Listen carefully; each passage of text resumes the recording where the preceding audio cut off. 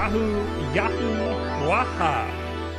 Hello, WULFF DEN Podcast, everybody. How you doing? Good to see you. It's Bob and also Will. And also Will. It's me. Damn it. I promise he's here. If you spoke, it would... You have to speak for it to go to you. You can't just gesture. It doesn't know. I wanted to see how long I can go with like people questioning whether or not I actually was You here. can go the whole episode if you don't say anything.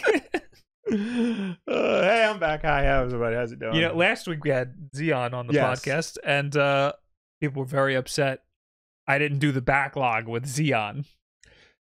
I was wondering if you were going to do that or not. Like, why would I do that? I wouldn't have been offended if you did, but the premise of this show is like, it's our backlog. Yeah. There's a very high possibility that we pick a random obscure game that he has never heard of before. I mean, to be clear, there's a very high chance we pick a random game that we've never heard of before. I know, but it's like the story of like why we got it, you know? Anyway. So, fair enough. Guys, hello. Welcome. So much has happened in the past 2 weeks. I lied. I'm a liar. Nothing happened.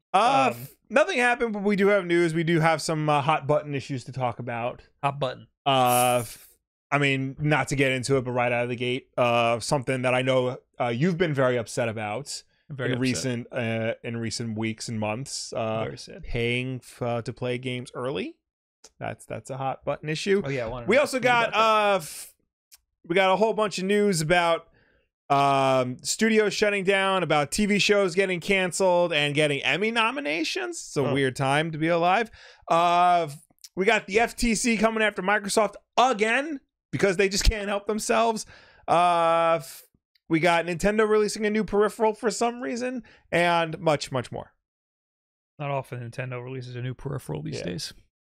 Before we get into any of that, let's talk completely off topic. Something that's not written down here. There were two things that I wanted to talk about. One of them, I'm doing the Asus ROG Ally review this week. Oh, see, I thought that was my old friend, the MSI Claw, for a minute. You know, it looks an exactly awful lot like it. Yeah. Well, that's because the MSI Claw looks exactly like the Asus original Ally. one. Yeah, but black. And now this is the Asus Ally button black. Okay. It's the same. Right. You got more RAM. It's faster RAM.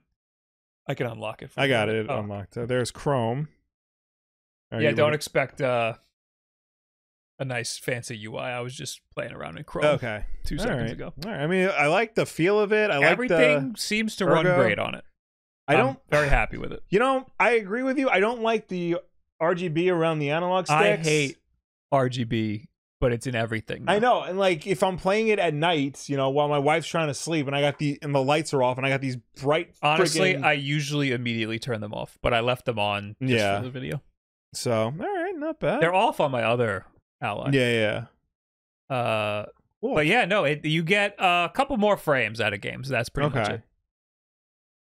Cool. Can't wait to see how I wreck that one. So the problem here, though, is that instead of playing this, we're back. Okay. There we go. Sorry, everybody. Hey. We're here. Just random GPU error and then OBS crashed. Yeah. I don't know what happened. I think OBS didn't want us to talk about the ROG Ally X. No. Like they're in leagues with Asus. There's been some weird... The embargo was really weird. They first of all, people got preview units like a month early. Right. Except for me. Of course. I got to try it 2 months ago. Yeah. But I wasn't allowed to post a review or anything. They had an embargo for Sunday and an embargo for Monday, and they didn't say why or what was what. Yeah. So anyway, I wasn't ready to fucking talk about it until now anyway. But you were saying when we went down... I was saying, instead of playing this... You're playing... my leisure. Yeah. I've been playing a lot of PC handhelds, let me tell you. I haven't been playing my Switch lately. But this past week, playing a lot of Switch. Right. I'm playing a lot of Nintendo World Championships. And you're loving it. I'm addicted to Nintendo World Championships. It's great because speed run game. It's got micro little speed run things. Yeah. And I love that shit. That's cool. I'm all about it. Nice. Very nice. I've been hearing good things about it. I've been seeing people really excited for it. Have you seen my my grudge with Jeff Grubb. I have. I was laughing the entire time. I really gotta do something about that because he did great. Yeah. So there's weekly challenges. They give you like 5 really quick levels that you just got to try to get the best time in every week. Yes. This week I gotta fucking destroy him. He's a 40-year-old man. Yeah, and you're a nimble 36-year-old. So. Hey, I'm almost 35.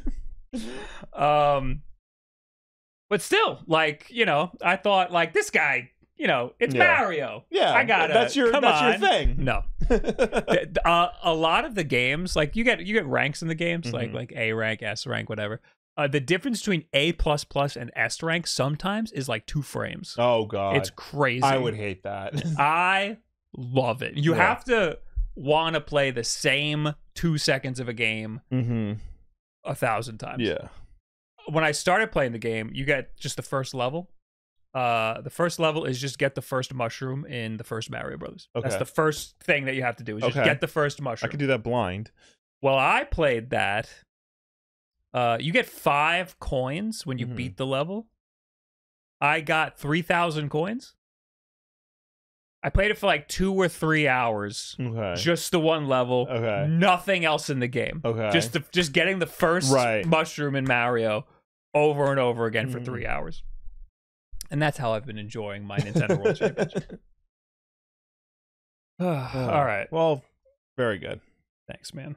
Thanks so much. I enjoy it. It's not for everybody. I completely acknowledge that game's not for everybody, but I've been liking it. But for a certain sect of people who like that type of adrenaline rush. For me specifically, great game. Nice. All right. We got notifications from Lord Norad.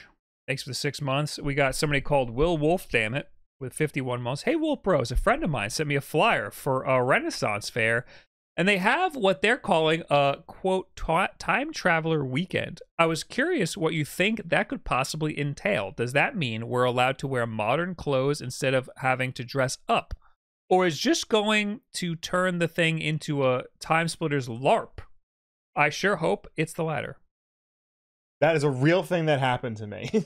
So a friend of mine did send me a flyer for a Renaissance fair, and apparently I've never been to one, although I want to go because you get cool like leather wrist cuffs, and I'm into that shit.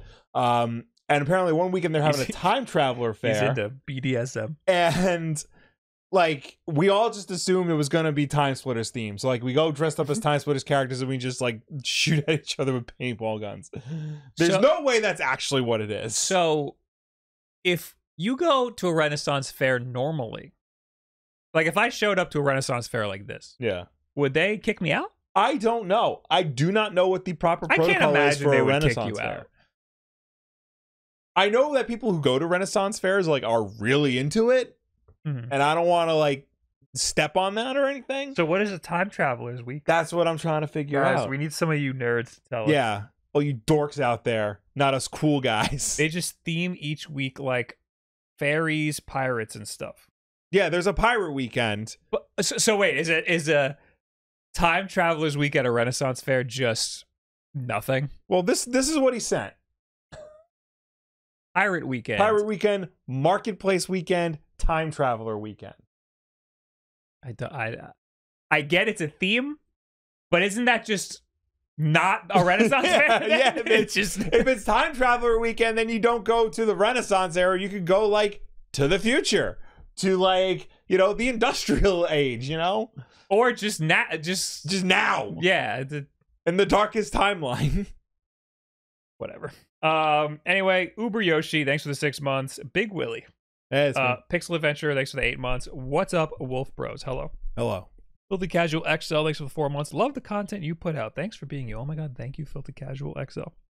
100 bits Snake Eater. By the way, I did not pay for early access of NCAA 25. I was willing to be patient and wait 3 days. I already waited 11 years at this point. What's 3 more days?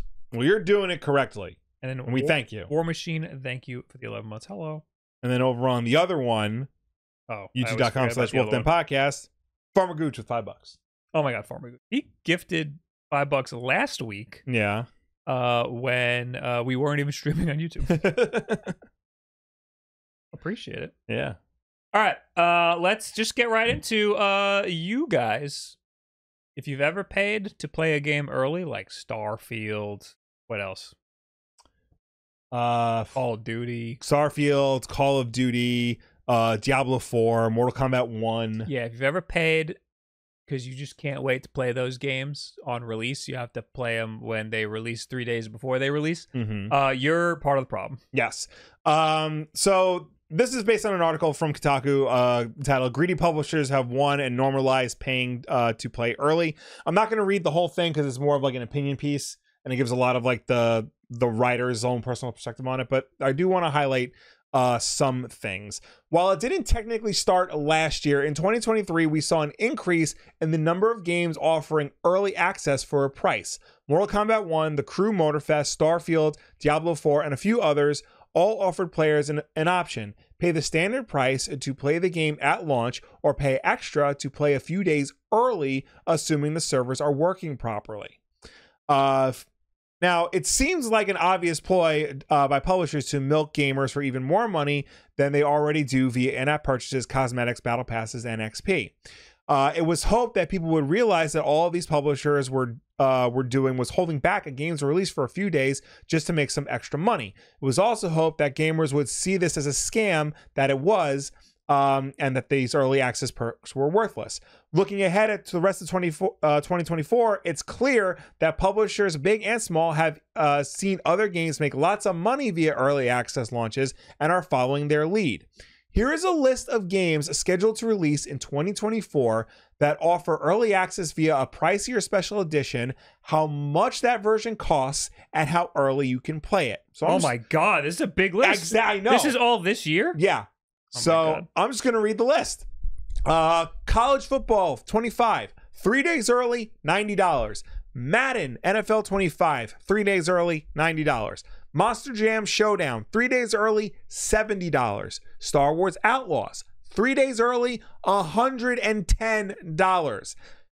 Visions of Mana 1 day early, $80. Age of Mythology Retold 7 days early for $50. Space Marine 2 4 days early, $100. Sword Art Online Fractured Daydream 3 days early, $85. Undisputed 3 days early, $80. Dragon Ball Sparking Zero 3 days early, $100. Sonic X Shadow Generations Sega's in on 3 days early, $60. Life is Strange Double Exposure 14 days early. That for $80. That is ridiculous. Assassin's Creed Shadows 3 days early, $110. Concord 3 days early, $60. Silent Hill 2 Remake 2 days early, $80. Earth Defense Force 6 1 day early, $90. Inotria The Last Song 3 days early, $60. Earth Defense Force World Brothers 2 1 day early, $75. Those are two different games. I guess so. Coming out this year. And this is the kicker. Test Drive Unlimited Solar Crown. The Silver Edition, you can play 2 days early for $80, or you can play the Gold Edition 7 days early for $90. You know, when we kept saying that games are technically cheaper than they've ever been, or I guess saying that games used to be more expensive than they are right now. Yeah. This is this just throws dirt in that argument.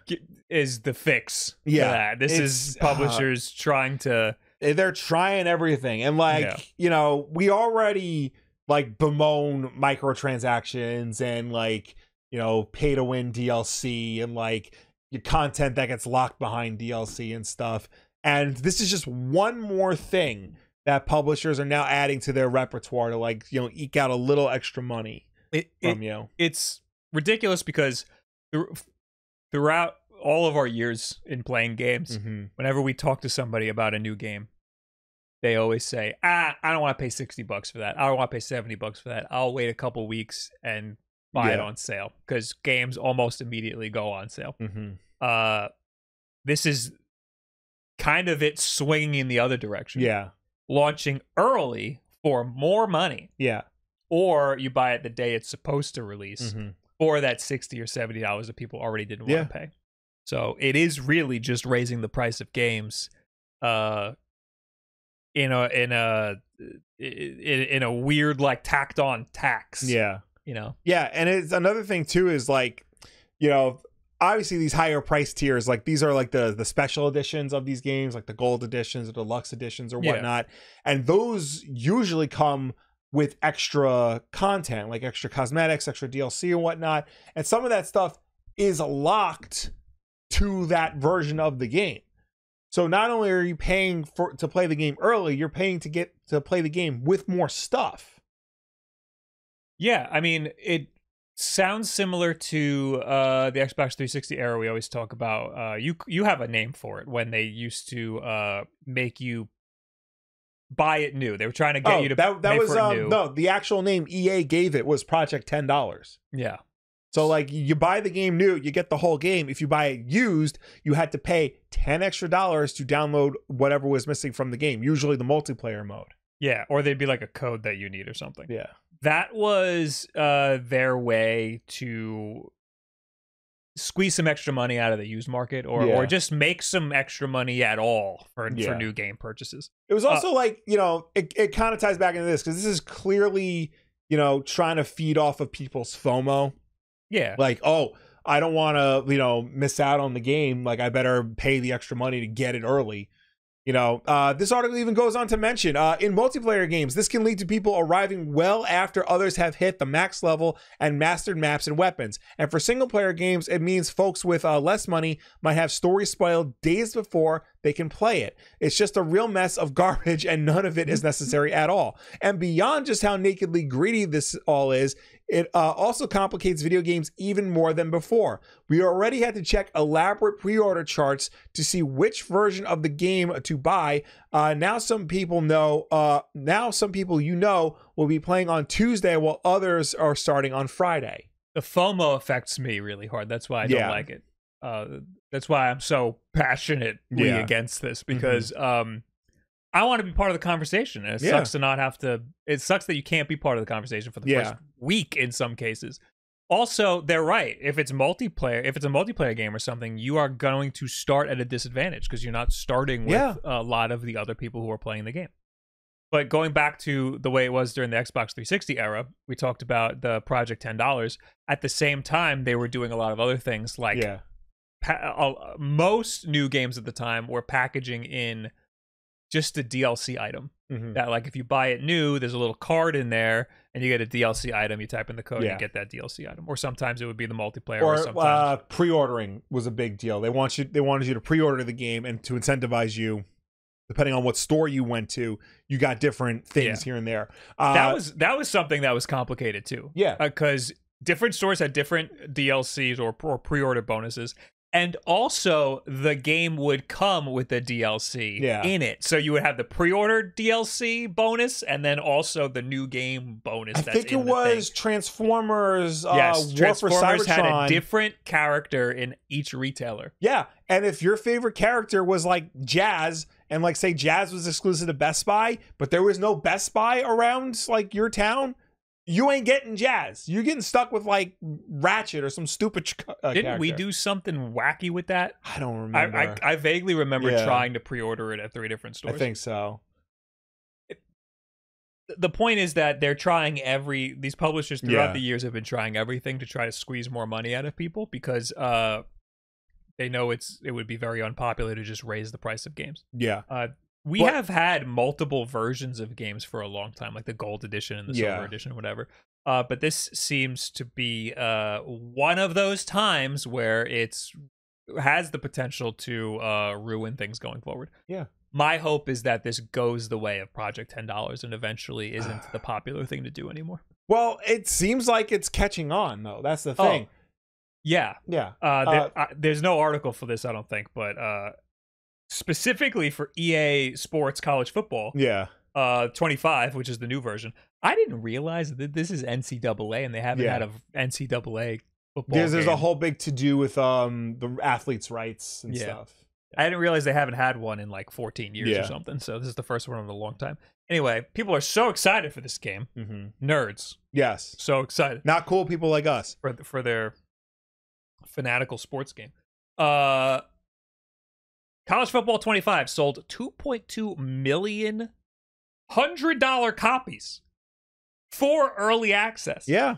2.2 million copies that included the early access. So not the $70 version, the $100 version. Yeah.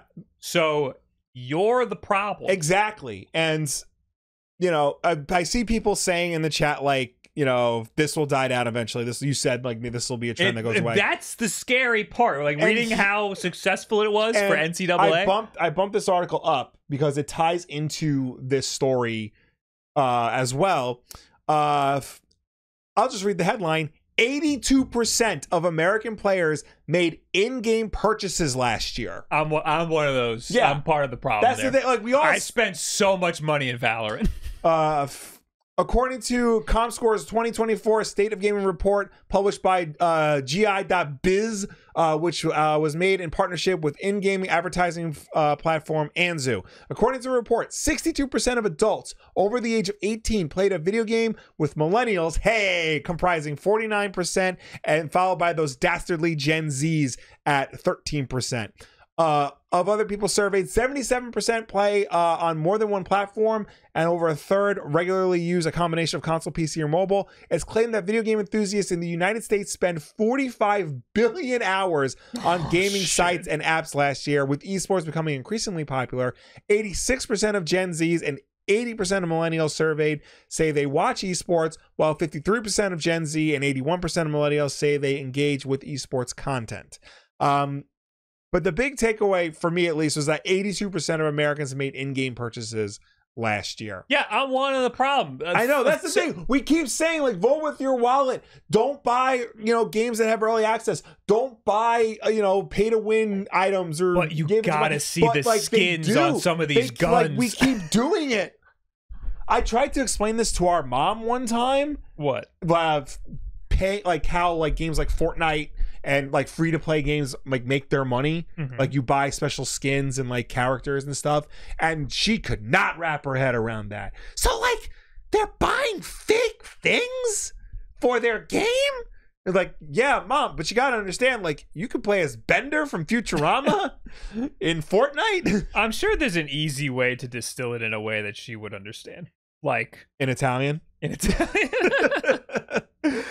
No, like, you buy a wallpaper. Remember we used to buy wallpapers for phones? Oh, yeah. You know? Ringtones. Yeah. Ringtones. It's like buying a ringtone. Yeah. It's like the same thing. So during the Amazon Prime Day, whatever. Yes. I spent $80 on a $100 gift card for Valorant points. It's like V-Bucks, but for Valorant.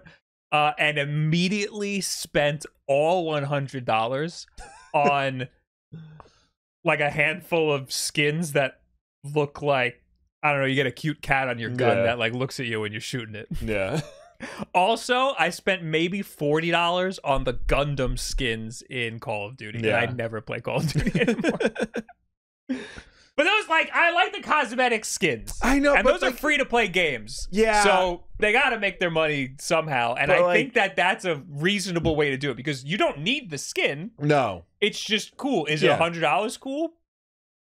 That's up for you to, yeah. Me in the moment, I felt like it was $100. But, like, that's what we're getting at. Like, we see these publishers do, like, all these dumb things that, like, are obviously bad and obviously anti-consumer and obviously counterintuitive. And we always say, this is stupid. This is dumb. Do not buy into this. This is just another greedy tactic to pull money out of you. But, like, we keep doing it. Like, 2.2 million people paying $100 to play a fucking football game? That's great. That sucks. Like, that tells you all you need to know. Look, there's, well, yeah, you see a little cat on top of the gun? Yeah, I see that. It looks at you and it gets angry when you shoot. When you reload, it does a little cool animation. All right, fine. It makes all these cool sounds. When you kill somebody, like an animation plays around them. It's cool. Look at that. All right, fine. I'll play Valorant. I have a beta code. I don't even like cats. I have a console beta code. Also, all of your skins transfer to the console version. So nice. But yeah, paying to play early is a thing that irks me a lot, and it's something that I will pretty much always refuse to do. I can't imagine a scenario where I will be comfortable doing that. No, like me neither. Like I wait to play games anyway. Like I'm one of those people who advocates for waiting to play games, you know, when they go on sale, you know, when they're significantly cheaper. When they bundle in all the DLC, they tried to get you to pre-order like before launch. I'm also pretty against the different versions of games, like when there's like the silver and gold version and stuff. We used to get collector's editions all the time. I loved collector's editions when you get physical cool stuff. I don't so much anymore because I just don't have room for any of this shit, and a lot of it is pretty shitty. Like I haven't seen a collector's edition where I was like, oh, that's cool, in like a really long time. Even when we were buying them, there was a lot of dumb ones, but some of them were crazy, like Call of Duty Modern Warfare 2 with the night vision goggles. Oh, those are the best. Was crazy. That was the best one. There was Arkham or Infamous or one of them. Oh, The Last of Us had like a crazy statue. Some of the statues were like hit and miss. Yeah, but some of them were like amazing. But these days they're all pretty shitty looking. And I'd rather just buy the game and then buy like a toy. You know, I don't need to get the collector's edition. But when there's different versions and like one of them comes with like a bunch of digital shit, I don't need it. It's not. I just want to play the game. I don't want to play any of the other garbage. But I will be mad if you purposely leave out game content to include in the higher tiered editions. Like we always talk about Assassin's Creed 2 did that. I don't like that. And I don't like having to pay to play the game early. I refuse to do that. Also, too, like, you know, say a game's supposed to come out on Friday, but if you pay $100, you can play the game on Tuesday. That tells us that the game is done. That the game can come out whenever you want. And you're just arbitrarily saying, like, okay, it'll come out on Friday, but for special people who give us more money, it will come out on Tuesday. Yeah, back in the olden days, games used to go gold, and that's how you knew the game was done. Yeah, because they'd have to submit it to print. Yeah, and the gold, I don't know, it's like an old record thing, isn't it? I think so. Yeah, like they would have to. Yeah, vinyl records would be the master would be a gold master, and they would press all the vinyls like with that. Yeah. So when a game goes gold, it means it's done. It's ready to go. But these days, that doesn't mean anything because you can update it, you know, ad nauseum with like patches and updated content. But I always make this argument when we talk about this. When you're working at a game company, there's a date on the board. Game's got to be done by this date. Do you think they have the release date or the early access date on that board? Because how many millions of people bought NCAA? They got to get the game ready for the early access. Well, it's got to be ready to go for that date, not the 3 days later date. And I think that's going to cause a lot of problems because now they're going to start doing that where the game has to be ready by the early access date. It's been like that. Yeah. It's not. That's why I keep saying the game releases on the early access date. That's the actual release date. They are delaying it for everybody else. The day one access is really day three access. Because they got to get the game ready for the early access date. They're just delaying it for you guys and making other people pay a premium. It's bullshit. I don't like it. Yeah, it's ridiculous. Let's stop calling it early access. Yeah. Start calling it, I don't know, day one. And then the release date is delayed access. Let's just call that delayed access. No, we need to like have a signifier of what this really is. Because like it's like a greedy early access. Early access is already a thing. Yeah. It's like, you know, early access used to be like if you were in press or you were like an influencer or you entered a contest and won. They would give you the game early as like a special prize or a special benefit of your job. Now it's like, give me money and you get the privilege of playing my dumb football game early. Well, early access is supposed to be now, the game's not finished. It's alpha, and you're just trying it. You know, that's supposed to be early access. Paid access is what it is. You're paying to access the game. Delayed access is what it is when the game finally releases, or what they say the release date is. Anyway, it sucks. I don't like this, and I hope that it stops. I hope that they're I hope that this college football game has some major issues because the only way this is going to get... We just read off a list of so many games that are doing this.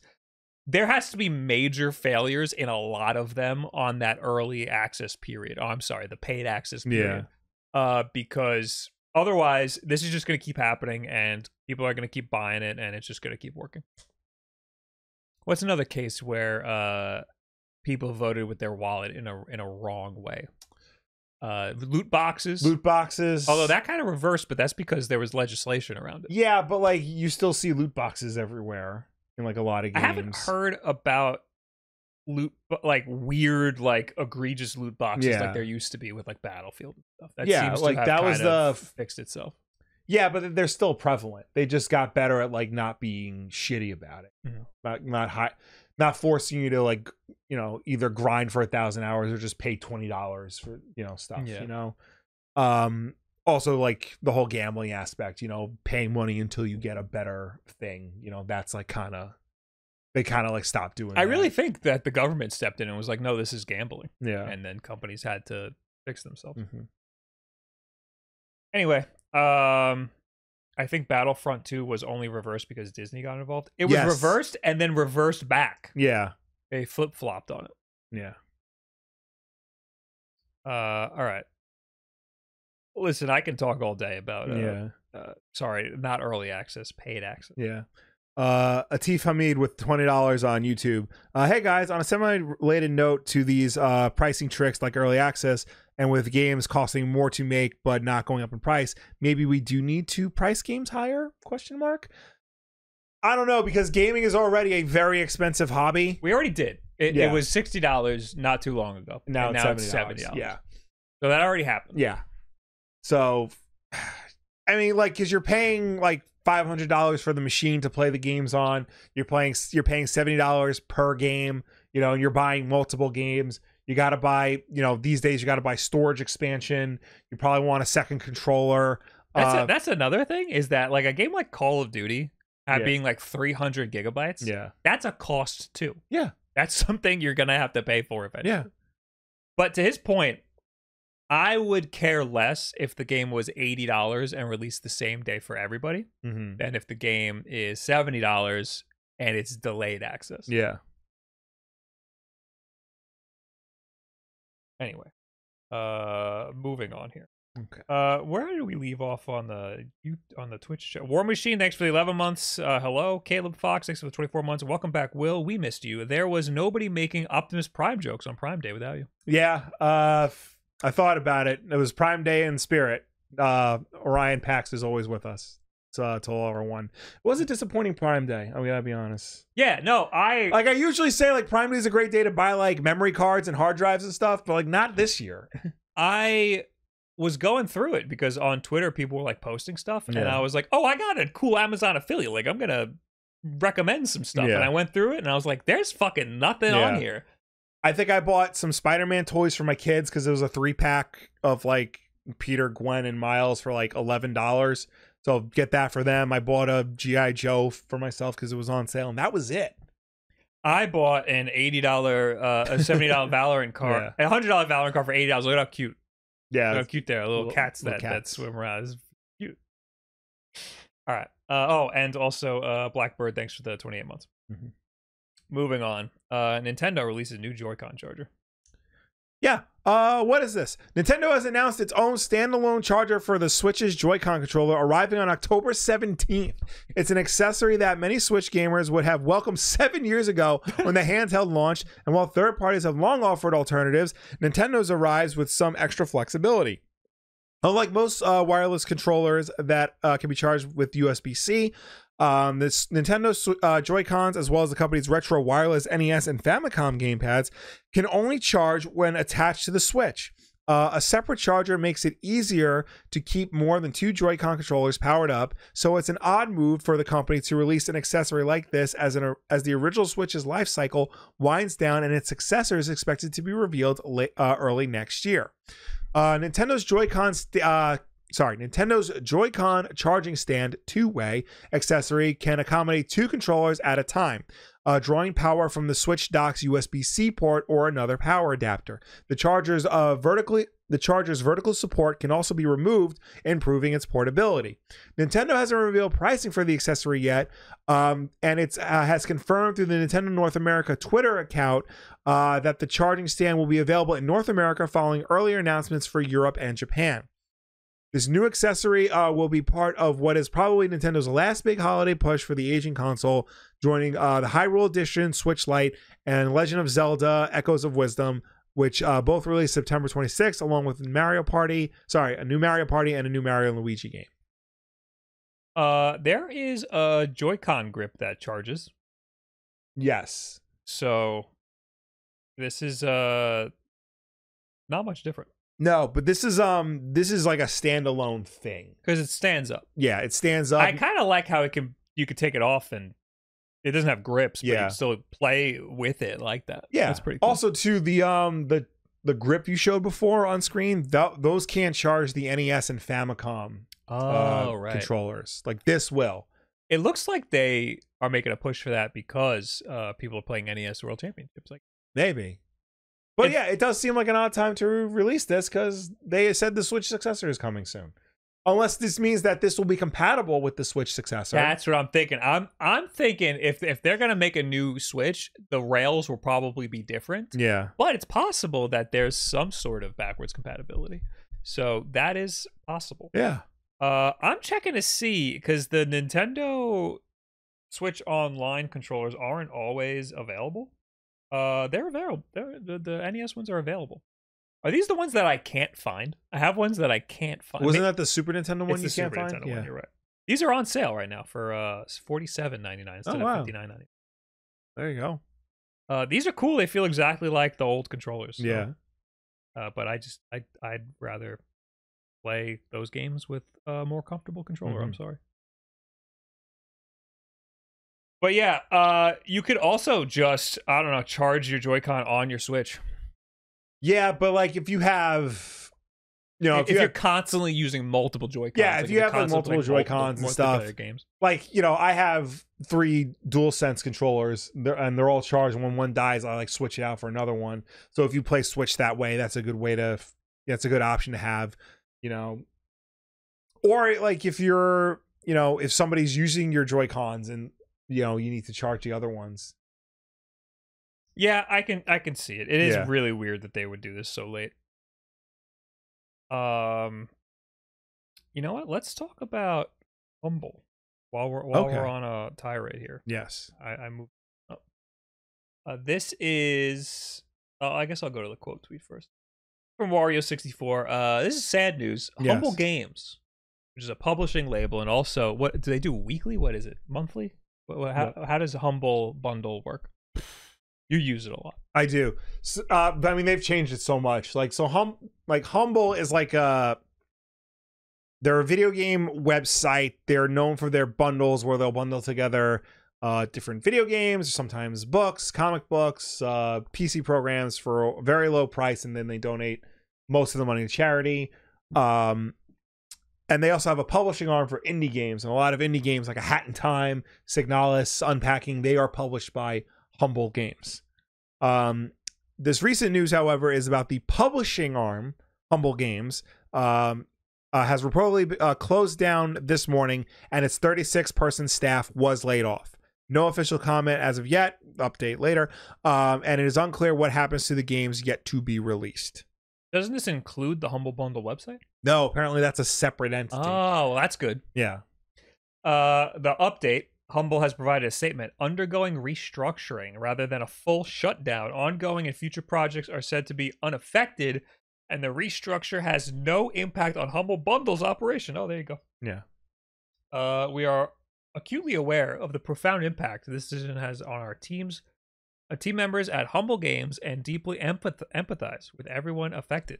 Our team's contributions have been world-class, blah, blah, blah, corporate bullshit. Yeah. So, Humble was acquired by IGN's parent company. Yes. And they are the ones who, presumably, are doing They this. just decided, just cut some people. Yeah, let's lop this off.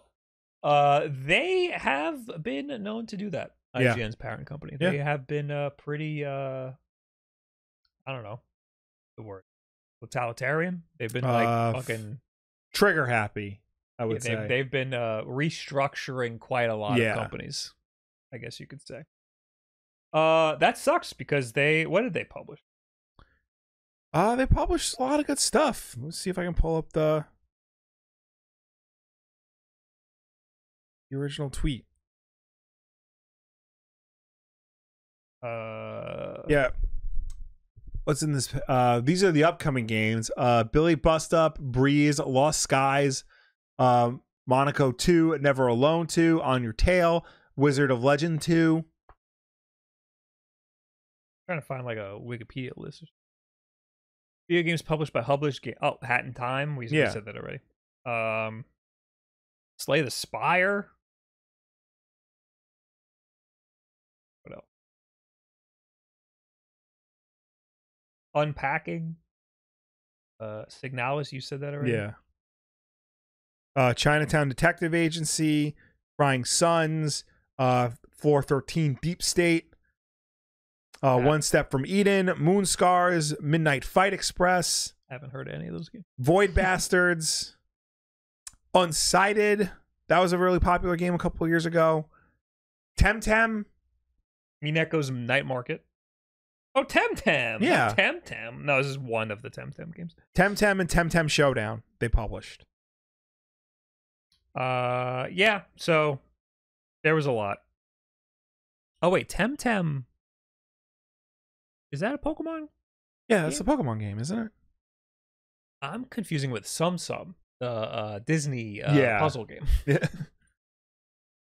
All right. So, yeah, it's just an indie publishing arm that has been seemingly shut down for... restructuring. But they seem to have, like, most of the people they let go seem to be from the publishing division. So, like, who's going to publish these games then? Who's going to, like, be in contact with the developers to, like, get the games out there? Yeah. It seems like maybe they were looking at numbers and said, we don't need this. Yeah. Which is sad. I don't know how these companies work. I don't want to assume too much, but it sounds like they just look at a sheet and go, we got to get rid of this. Instead of being like, what went wrong here and how can we fix it? Yeah. You know? Because there's been word from a lot of people who worked there and it seemed to have come completely out of nowhere. And they all just, I think this story dropped because they all just started posting on LinkedIn. Yeah. Looking for other jobs. So that's sad. Anyway, let's do the backlog. Backlog!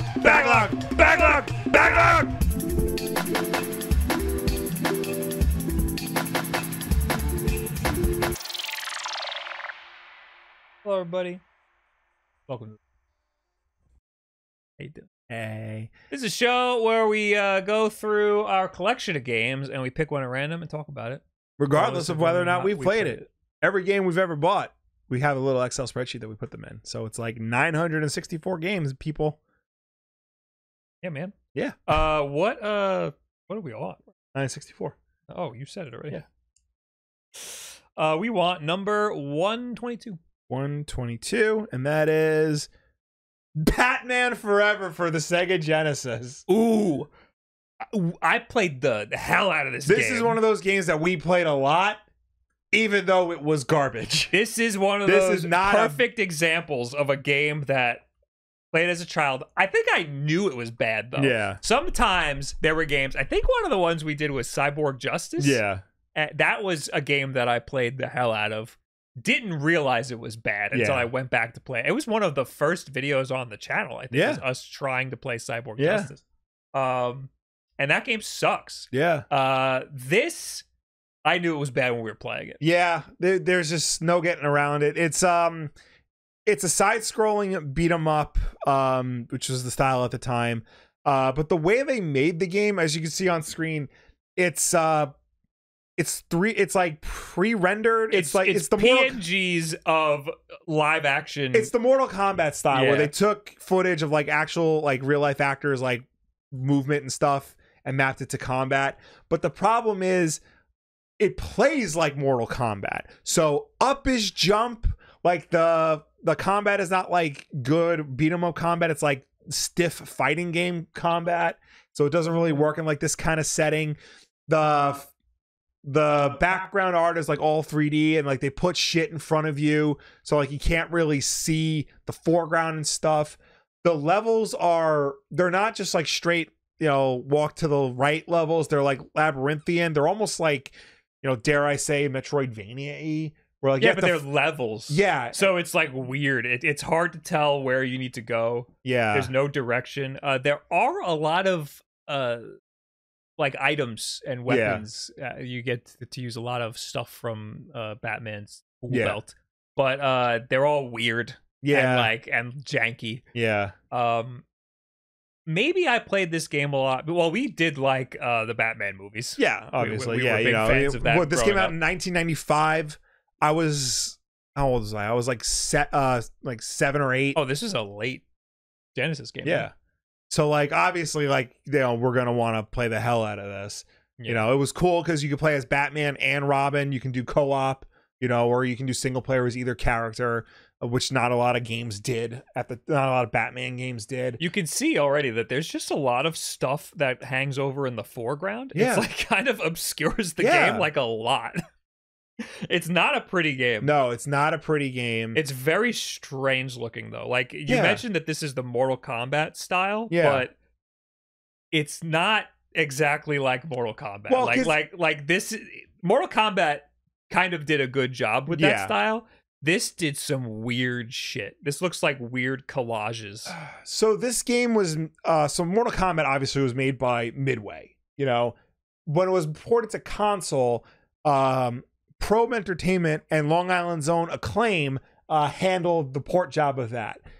Probe and Acclaim also made Batman Forever. Mm-hmm. So I'm guessing they said, hey, why don't we just make it like Mortal Kombat, our most popular game? Well, A, that's not really our game, and B, you can't really do that with a side-scrolling beat 'em up. And of course, Long Island's own Acclaim, they're like, yes, you can. And that's what they did. Look at what this guy did. How would you ever know to do this in the game? Look, he just enters this room and just friggin' grapples up. Yeah. And like, how would you ever know to do that? Yeah, there's like no way to know how to do that. Again, 1995. It's not like there's guides or anything to like tell you what to do. And I don't know if you've noticed, but this whole gameplay right now, it's been the same enemy every time. Yeah. That guy has not changed. Yeah. His name's changed. Yeah. But it's been that guy this whole time. Yeah. Like the enemy variety, like it changes level to level, but like they're the same enemy type. Yeah. They just have different looks and different walk cycles. Yeah, this game was released on the Super Nintendo and the Sega Genesis. We were Genesis kids, so we had that version. Oh, what are we looking at? Oh, this is Genesis. Yeah. How different were the two versions? I don't think they were that different at all. The Angry Video Game Nerd actually has a video on Batman Forever, and like he actually encapsulates all the problems with it perfectly. So feel free to watch his video on the subject. Wow. Like the SNES version looks way different. Yeah. I mean, this looks better. Well, yeah, the SNES was like a higher spec machine. So like, of course it's going to look better. But the Sega Genesis had blast processor. Yeah, that just made it fast. Yeah, look how it's so much more pixelated. Yeah. That's so weird. Well, yeah, so this is a bad game. Do we have any scores for this? According to Wikipedia, Computer Gaming Monthly gave it a 70 out of 100. Okay, that's not terrible, actually. GamePro gave it a negative review. They remarked that the graphics are technically impressive, but dull due to their lack of on-screen objects and interesting backgrounds, and concluded that the sluggish gameplay, mediocre graphics, and weak sound really kicked this cart to the bat curb. Yeah, it's not great. Yeah, there were some cool ideas with all of the different tools that Batman could use. Like I think I just saw him like throw like a sonic boom thing that like makes the enemies go like stuns them. Yeah. So there was some cool juggling between stuff like that, but for the most part, it was a pretty lame beat 'em up game. Yeah, and what I think what sucks too is that like in this era, like there were good Batman games available. Batman Returns on SNES was also a side-scrolling beat 'em up, but that was fun. You had The Adventures of Batman and Robin on SNES and Genesis, two very different games with two very satisfying experiences. And then this game comes along and it's just like, let's do what those games did, but wrong. There have been a lot of bad Batman games. Yeah. I think after this one, there was a pretty low point in Batman. Yeah. There was a lot of really terrible there wasn't Batman really a games. good Batman game for a while. I know people like Batman Vengeance. I haven't played it yet. The Batman Begins game was okay. And then we got the Arkham games, so at least there was that. I noticed you left out Dark Tomorrow. We do have a backlog episode. We have a backlog on Dark Tomorrow, and there's a reason why I left out Dark Tomorrow. All right, so I don't know about this game. Maybe try it. I'm getting a little nostalgia from watching this game. There's a lot of nostalgia for it, but like it's nostalgia for all the wrong reasons. Like it's very prototypical of like when you're a kid, you have you don't have a lot of games, but you have like one or two games that you play all the time, regardless of whether or not they're good. This is a prime example of that. For sure. We had beaten the Sonic games. We had beaten. We played the Mortal Kombat games to death, all the other Genesis games we had, Vector Man, and then here was Batman Forever. Like, okay, we're going to play this game. We're going to keep playing it because this is all we got. Yeah, so maybe don't go play it. There's plenty of other Batman games you could try. There's plenty of other Batman games on Genesis you could try. True. Thanks for watching the backlog, everybody. We'll see you at a podcast sometime. And if you're watching the podcast now, stay here. Everyone else, goodbye. Bye. All right. Let's talk about eSports coming to the Olympics. I put this in here. Okay. Olympic eSports games officially approved by IOC. Yes. The International Olympic Committee. This is per Dexerto. The International Olympic Committee has voted to approve the creation of the Olympic eSports Games in its 142nd season. The inaugural event will be hosted in Saudi Arabia in 2025. Oh, boy. I was wondering why Saudi Arabia was paying for this. The committee voted on creating the games just over a week after the IOC announced its partnership with the National Olympic Committee of Saudi Arabia to host the tournament on July 12th. Some fans and industry veterans criticized the initial announcement over the choice of host country. The IOC voted unanimously to create the new event, but has not nailed down any specifics, such as the host city, venue, dates, or which esports titles will be featured. Quote, this is truly a new era for the IOC. With the confirmation by the IOC session of the creation of the Olympic esports games, we are keeping up with the pace of the digital revolution. The esports community represented in our esports commission has enthusiastically engaged with the initiative. Blah, blah, blah. We don't know anything about what games they're going to pick yet or not. I think there was some speculation put out. Let me see if I can find it. I think they don't want any violence. So there will not be any shooting games, most likely. Okay.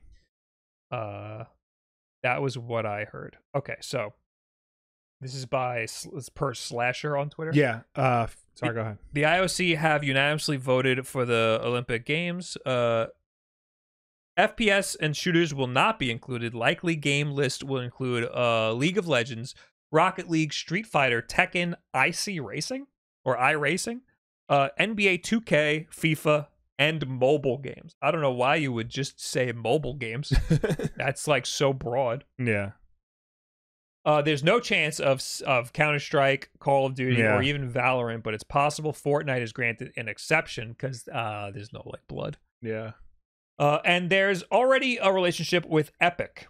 Nintendo's family-friendly approach fits. However, I don't see a license being granted. Don't think we get Smash Melee or Ultimate. Yeah. Oh, definitely not Melee. It's so weird that, like, I agree with that I don't see Nintendo granting a license for Smash Brothers. Mm-hmm. And there's also a lot of other people that would need to, approve the license too if you're going to play Ultimate. Mm-hmm. Because there's a lot of other characters that people have licenses, other companies have licenses for. But man, it's the Olympics. You would think that they would want their game there, you know? Yeah. So it's weird that Nintendo has all of these rules around their IP. I mean, what was it? The Tokyo Olympics, the Prime Minister of Japan like showed up with the Mario hat. So like I think there's precedent for Nintendo being a part of the Olympics.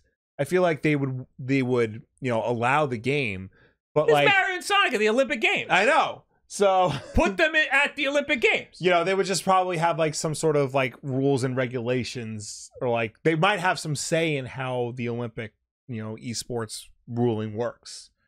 They would probably they want to have control over the game. Yeah, basically. I mean, that would be insane. Right now, a Smash Brothers esports is in the toilet. It's really, there's nothing going on there. I was watching Evo last weekend and just sitting there really disappointed that there's no Smash Brothers right now. Because, I mean, there were some cool clips coming out of Street Fighter and stuff, but like watching it, I couldn't get into it. I need Smash Brothers, or else I don't understand what's going on. Also, not having Valorant is weird. That's the only other esports game that I can like watch and like know what's going on. Yeah, it doesn't look like they're gonna do. I doubt they'll even do Fortnite. There probably won't be any like shooting based games. It'll probably be like racing games. Actual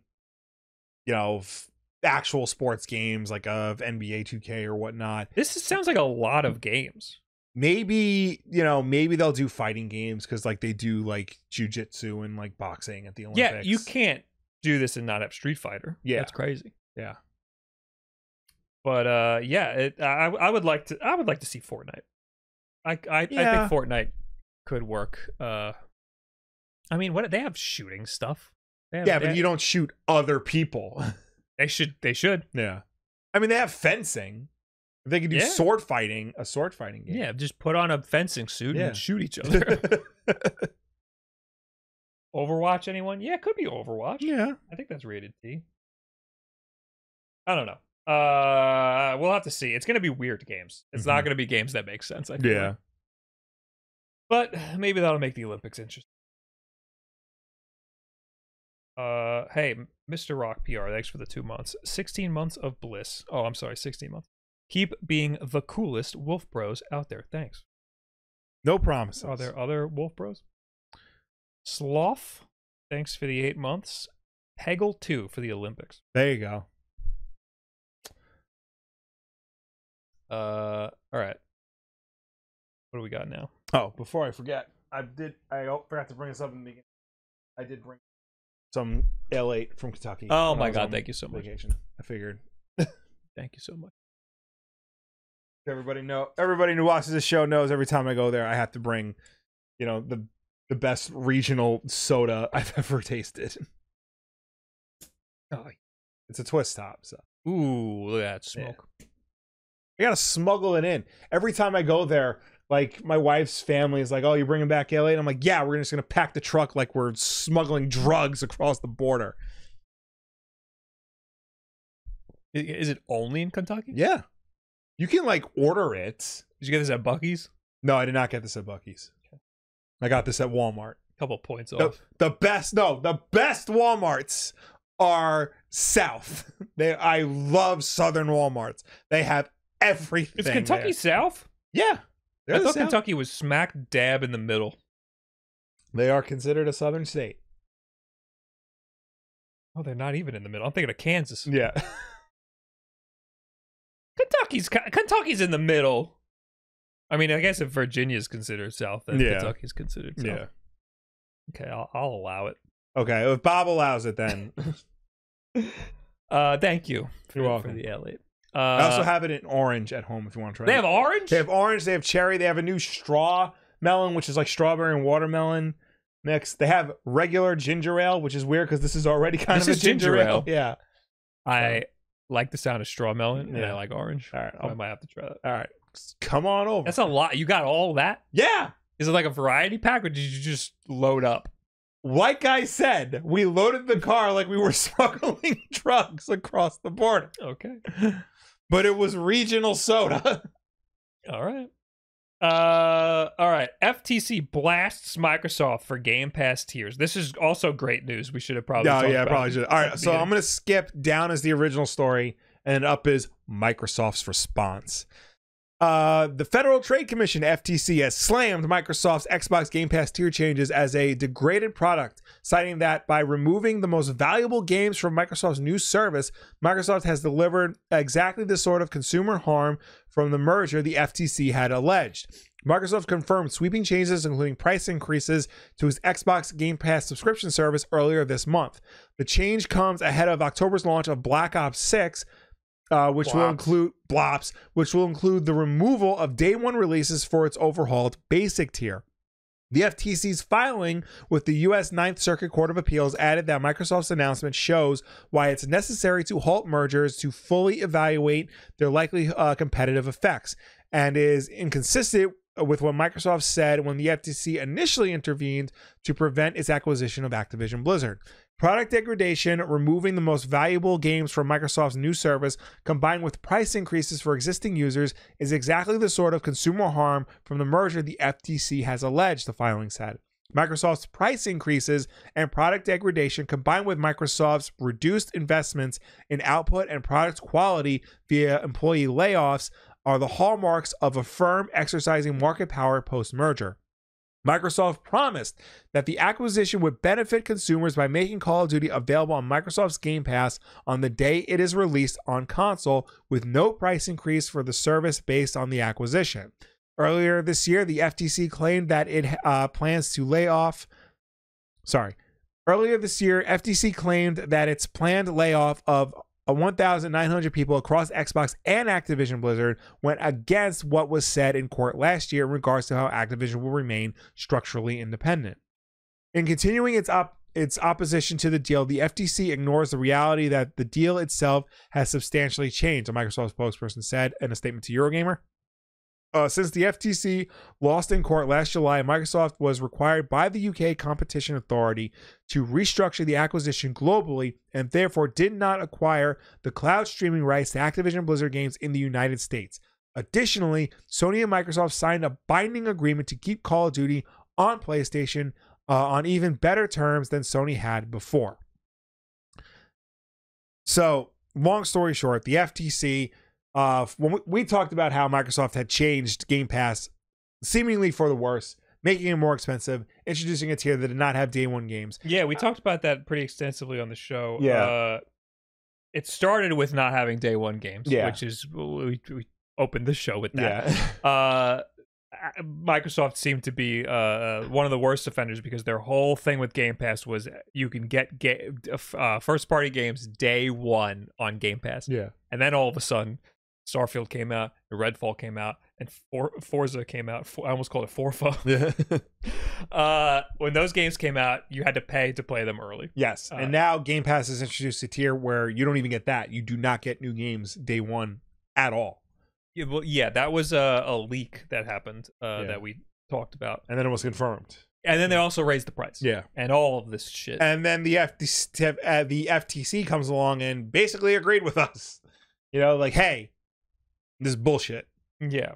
So what grounds does the FTC have to say, like, because when the whole like lawsuit first happened, when they were trying to acquire Activision Blizzard, the FTC said, are you going to do shady shit like raise the price of Game Pass and hold back games from entering in Game Pass? Microsoft said no. Yeah, because they are becoming a monopoly. Yeah. They basically just bought the biggest game on the planet, and now they are going to charge a premium for you to play that game. Yeah. So that is why monopolies are bad. So the FTC is like, are you going to do monopoly things? And Microsoft's like, no. And then they did. So the FTC is like, hey, remember we talked about this? Yeah. So Microsoft has hit back. This is an update. They have hit back against the FTC, saying it is wrong and misleading to call its revised Game Pass tiers degraded, and stating the commission barely mentioned concerns about subscriptions at the trial. Earlier this month, Microsoft announced changes to its gaming subscription service, Game Pass, to provide customers valuable options at different price points, Microsoft said in court papers filed Friday, July 19th. Microsoft is offering a new service tier, Game Pass Standard, which offers access to hundreds of back catalog games and multiplayer functionality for $14.99 a month. It is wrong to call this a degraded version of the discontinued Game Pass for console offering. That discontinued product did not offer multiplayer functionality, which had to be purchased separately for an additional $9.99 a month, making the total cost $20.98 a month. While Game Pass Ultimate's price will increase from $16.99 to $19.99 a month, the service will offer more value through many new games available day and date. Among them is the upcoming release of Call of Duty, which has never before been available on subscription day and date. Oh, hold on. They're saying... Yeah, wait. That doesn't equate. They're saying Game Pass for console was $10. Yes. You had to then also buy Xbox Live Gold to play online, which was an additional $10. Yes. But Game Pass Ultimate was $15. Yes. Which is cheaper. Yeah. And that's being increased. Yeah. And they're saying it. Yeah. So that's a horrible argument. That's such a bad argument. The arguments don't get any better. They go on. The FTC barely mentions subscription at trial, instead focusing on the theory that Microsoft would withhold Call of Duty from Sony's console. The district court correctly rejected that theory, which is now further eroded by Microsoft and Sony's 10-year agreement to keep Call of Duty on PlayStation, a contract Sony was thrilled to enter. Microsoft also stated that the FTC has now retrospectively shifted focus to a subscription service. Setting aside that it is common for businesses to change service offerings over time, the FTC case in all of its alleged markets has always been premised on a virtual foreclosure, i.e. that Microsoft would withhold Call of Duty from rivals and therefore harm competition, Microsoft said. But even in the alleged subscription market, Call of Duty is not being withheld from anyone who wants it, and there remains no evidence anywhere of harm to competition. Sony's subscription service continues to thrive, even as they put few new games into their subscription day and date, unlike Microsoft. The transaction thus continues to benefit competition and consumers, exactly what the district court correctly found it. But Microsoft is removing the day and date games from people. Yeah. Their arguments are so bad. Yeah. This is real time me turning on Microsoft. When the FTC shit first went down, I was like all on Microsoft's side because I truly believed in the Game Pass model. Yeah. And now I'm completely on the opposite side because they really did the worst shit they could possibly do. They made it sound so good at the beginning, and now they're slowly removing all of the good things about Game Pass and making them worse. It's just getting worse and worse over time. Yeah, they're really going back on their word over and over again. It's horrible. And the whole bringing Sony subscription service into it, like they're doing okay, and they don't have day and date releases on. I got news for you, Microsoft. Neither do you. That's the whole thing. That was your one thing. That was your one thing that put you head and shoulders above Sony's stupid subscription service, and you blew it. You threw that out the window, all because you had to own Activision. You didn't want Call of Duty. You wanted to buy King and have the mobile market, but really, was nothing wrong with owning Call of Duty as well. Not only did they start making you pay to play the game day one, but also they don't have any games that release. They don't have any first party games. I know. The last couple first party games that you had, Forza and freaking Starfield and Redfall, you had to pay to play the game early or paid access. So you fucked up, Microsoft. I hope that they get slammed by the FTC for this. That's absolutely insane. Yeah. No, it's... They keep, they bought Activision Blizzard at the expense of Game Pass. They are screwing up Game Pass because of that stupid merger. That's insane because that should make Game Pass a better value. Yeah. But instead, they're like working around all of their bullshit to try to suck more money out of you. They're trying to literally warp reality to make Game Pass work. Yeah, when really it's just, hey, Call of Duty's on Game Pass. That should be all you need to do to get people to want Game Pass. Is say, hey, now you could stream Call of Duty because you could not do that before. Yeah. And if you want to play it day one, all you need is a Game Pass subscription, $20. That's great. Yeah. But instead, they're doing all this other wacky bullshit. Pay to play it early, fucking raising the subscription price and whatever because they already spent $76 million. So billion. Billion. So that's crazy, and I hope that they get slammed by the FTC. Yeah. But it doesn't stop there, because next article, Microsoft reportedly considering cloud-only Game Pass tier.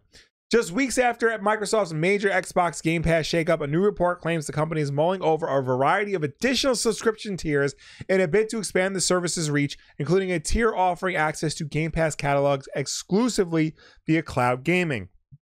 That's according to Windows Central's Jez Corden, who in a lengthy article discusses Game Pass's future, claims to have heard from sources that Microsoft is working towards a cloud-only version that would be cheaper and more approachable than Game Pass Ultimate.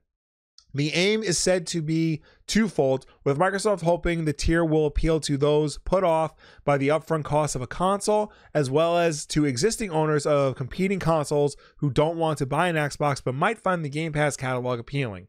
It's reportedly also intending to monetize the cloud-only service further by offering digital ownership of individual games in its catalogs should a user wish to buy something outright. Furthermore, it seems Microsoft's Game Pass Friends and Family Plan experiment isn't dead either, based on what Corden calls a very tentative rumor.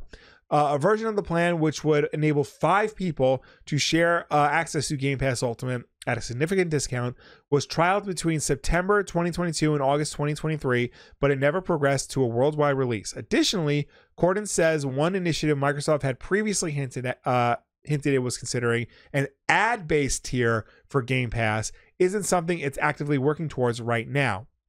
Talk of further expansions to Microsoft's existing Game Pass tiers comes just 2 weeks after the company confirmed sweeping changes to a subscription service in the run-up to October's launch of Black Ops 6. These changes include the removal of day one releases for its overhaul basic tier, plus price increases across the board. I'm actually surprised they haven't done this already. I don't hate the idea of a Game Pass tier that is only streaming. Yeah. I would hate it if it causes a restructuring of all of the price points, which it sounds like it is. Yeah. But when I hear about streaming, like this happened, back when Stadia was a thing. Yeah. Like the value in streaming is I don't have any hardware and I want to play the latest game the easiest way possible. And sometimes it's as easy as $10 for the month. I play in my browser.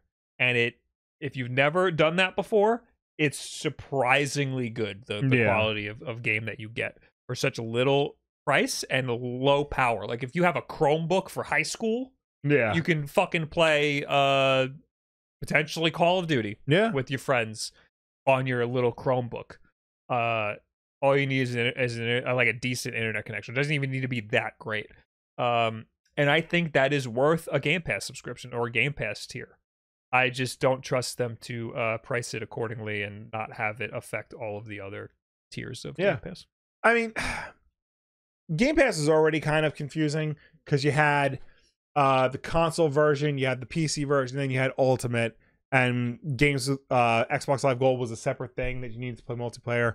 Then they rolled Xbox Live Gold into Game Pass as Game Pass Core, and then they added Standard, and now there's PC, and there's Ultimate, and now they're going to add another tier, which is different from all the other ones.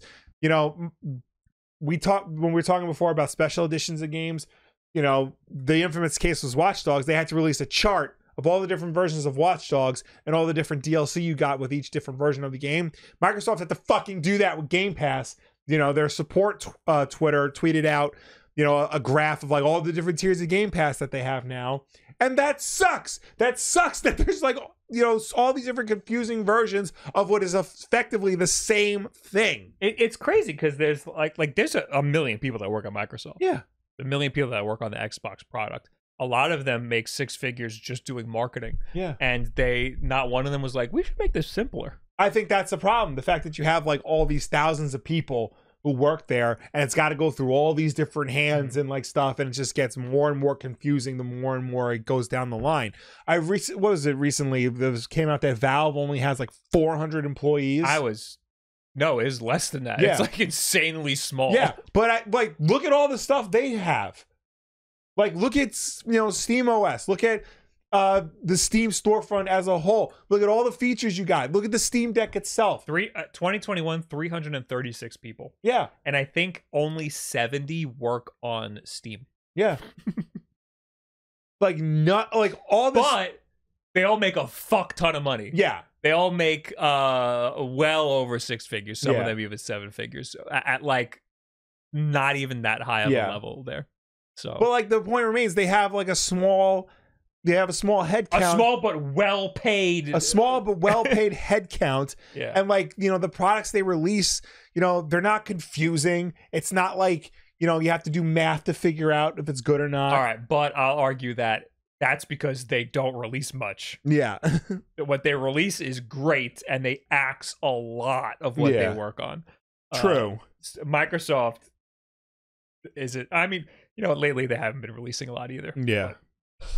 But you're right. I mean, there's something wrong with some of these companies. Like the basic fundamentals of marketing is you want to make things as easy as possible for people to understand, and you want to eliminate the barriers to purchasing your product. And one of the barriers can be needlessly confusing tiers. So, something I got to work on as a hundreds of billion-dollar company. Yeah. They are. All right, let's plot through the rest of this. Okay. The rest of it is kind of... Do we have to talk about Halo TV show? Well, I just wanted to bring it up. The Halo TV show was canceled after 2 seasons at Paramount Plus. I can't think of the Halo TV show without thinking about Master Chief's ass.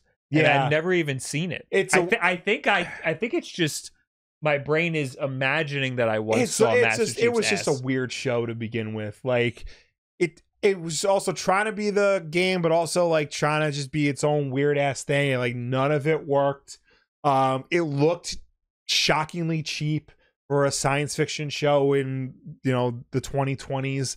It looked like a 90s Star Trek show episode. It's weird because the Master Chief suit looked good, but everything else just looked cheap. There's plenty of examples of video game shows working great. Yes, like Fallout worked really well, has 16 Emmy nominations, including Outstanding Drama Series and Best Actor for my man Walton Goggins. Oh, we should say we were talking about Halo because it got canceled. Yes. Well, I brought it. Okay. Yeah. But yeah, Fallout got a bunch of nominations. Yeah, I which only is saw good. The first episode. It was okay. I still haven't seen Fallout. I saw the first episode of the Halo show. Didn't need to see the rest of it. I think it's a sad end because like, Halo, that was something that Microsoft really wanted to work as like a different media. They tried to get a movie made for like 2 decades. They had Peter Jackson attached. They had all these other people. Then it was going to be the flagship show for the Xbox One when that was going to be a multimedia device. Steven Spielberg was producing it. They trotted him out to say, hey, I'm working on Halo. I directed Jurassic Park, and then only for it to get, dumped onto what was arguably the worst of the major streaming services, and for it to be as bad as it was. Like it's unfortunate. It's a sad ending for what, I think for years now was like touted as going to be, that was going to be the one to break the video game movie curse. And then no way in hell did it ever have any hope of doing that. No. But others have. Yes. So Last of Us we saw. Last of Us was great. Yeah. And now Fallout is doing the same thing. I never finished The Last of Us. I got all the way to the Left Behind DLC in the show. Yeah. And I was, what happened was I was just like, I know what happens. Yeah. And I just didn't want to watch it. Yeah. I haven't seen the show, but a lot of my coworkers have. Did you see the one episode though with Nick Offerman? No. Just watch that. Okay. Because you don't need any other context to see that one episode. They were all telling me, like, so yeah, well, what are you up to in the Last of Us TV show? Like, well, I don't know, it was like kind of weird. All of a sudden, like, Joel just murdered a bunch of doctors. Like, Oh, you're up to that part. Yeah. That's what, like, I know what happens. So, like, I'm not excited it's about exactly it. the same. But there's the one-off episode that has nothing to do with anything that is great. So, honestly, that's like a little mini movie, and just watch that. And then you don't have to see anything else, because everything else you know already. Yeah. So, anyway. You know what I have to do? I have to finish Andor. Because I'm watching, like, a little piece of me wants to watch the new show, Acolyte. Yeah. I'm not interested in that time period at all. I'm hearing a lot of mixed things. Right. But I keep hearing great things about Andor, and I'm already halfway through that, so I just got to finish that. Did you get to him in prison? He just got to prison. Okay.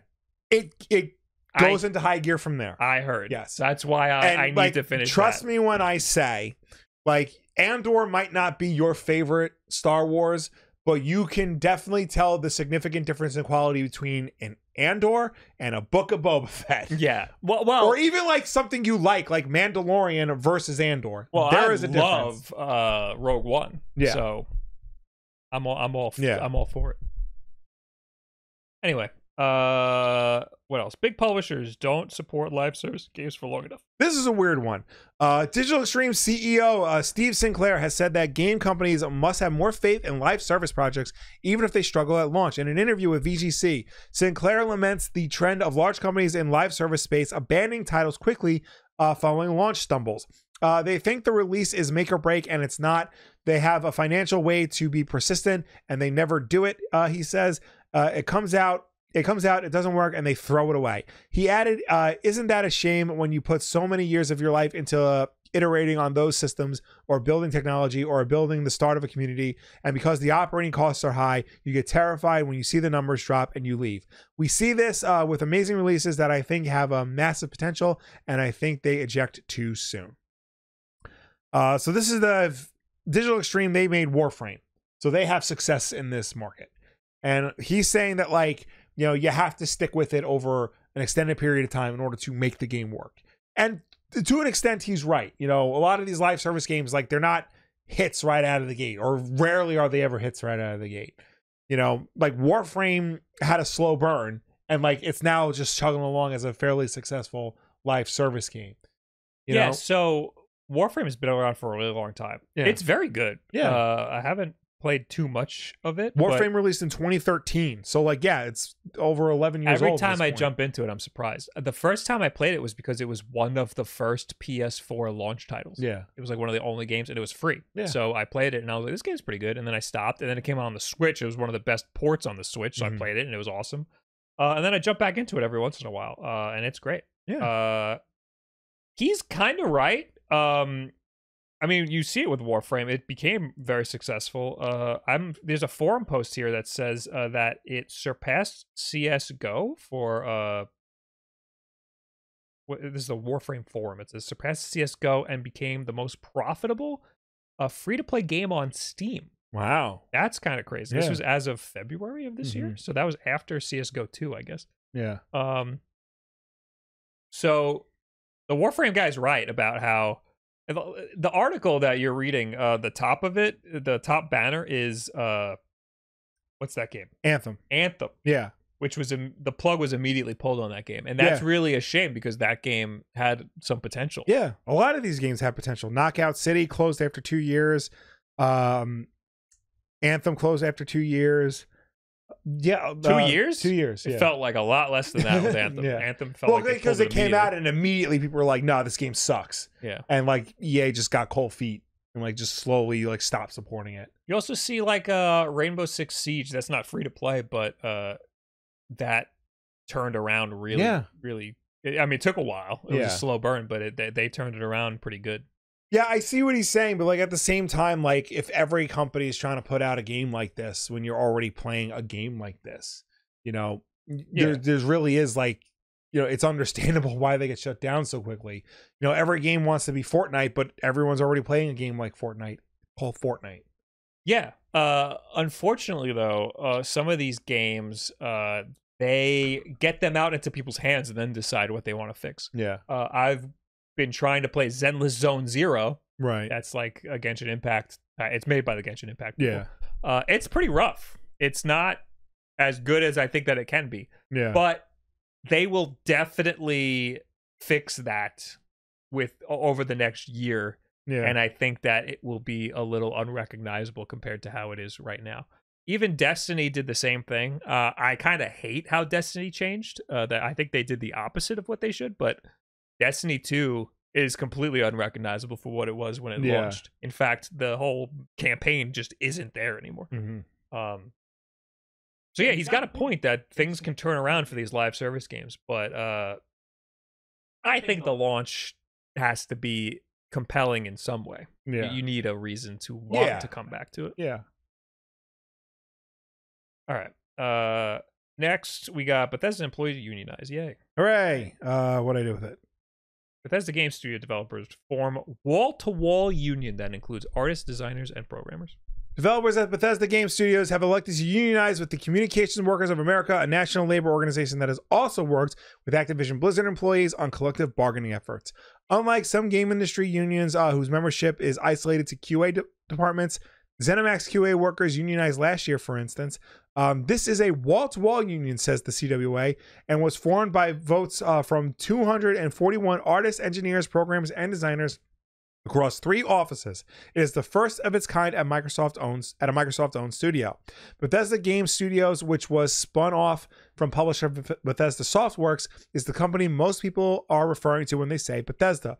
The Todd Howard-led developer of the modern Fallout and Elder Scrolls games, as well as last year's Starfield. Microsoft acquired ZeniMax Media in 2021, a purchase which included not just the two Bethesdas, but also a number of other subsidiary studios, such as id Software. Earlier this year, Microsoft shuttered 4 of those studios, including Arcane Austin and Tango Gameworks. In the run-up to Microsoft's other huge acquisition, the purchase of Activision Blizzard, the tech giant strategically positioned itself as union-friendly. In this instance, it doesn't appear to have put up a fight. The CWA says that Microsoft has already recognized the union. The next step will be for Microsoft and the union members to agree on a contract, which may or may not go as smoothly. As a democratic organization, we seek to empower the collective wishes of our studios workers, having a safe, sustainable, and equitable work environment for all, announced a newly formed union, which is calling itself 1BGS. Having a proper seat at the discussion table allows us to turn those wishes into reality. The new union includes developers at 3 Bethesda Game Studios locations in the U.S., a 4th studio in Montreal voted to unionize with the Canadian branch. So this is important specifically for games because there's been a lot of really terrible bureaucracy in games. And this is a lot of layoffs and shit. Yeah. And there's a lot that I don't know. There's a lot of like workers' rights that need to be especially in gaming games. Yeah. So being able to unionize and have a collective voice against your higher ups in a big studio like Bethesda, pretty important. Yeah. Especially because they just saw Microsoft shut down their sister studios like Arcane Austin and ZeniMax. We've been talking a lot this episode about Microsoft's problems. So not ZeniMax, Grasshopper, but So specifically for games, I think that's you're basically turning the company into a democracy. So that's good. Sounds good. All right. Next is all about Capcom. It's the Capcom lightning round. Capcom has no plans to stop releasing physical games. Woo! There we go. Publishers like Capcom are thankfully sticking with physical media, even as many others in the industry are tossing it aside. Given that a significant number of end users demand physical games, we currently do not expect to eliminate physical product, Capcom said in an official Q&A when asked about the decreased number of players who buy physical copies. I also saw an article where physical games still account, even though it's dwindled significantly since digital markets have opened up, it still accounts for a significant number of sales for a lot of titles, especially high profile titles. Apparently God of War Ragnarok sold more physically than it did digitally. And I think for big budget games, people actually want to go and get that or give those as gifts. And stuff. It's nice to have. Or if I'm going to spend $70 on something, it's nice to physically be able to hold it for especially a big high profile game like that.